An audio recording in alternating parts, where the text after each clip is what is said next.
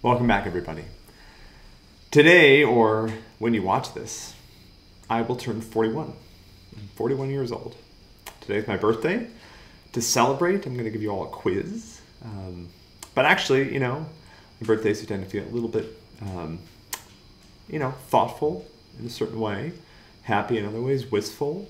If there's something I've learned in my 41 years, which seem to have passed quite quickly, it's to take care of each other, take care of the people around you, believe in something, work hard, trust yourself, trust in your gifts, believe that you have something unique and special to offer to the world.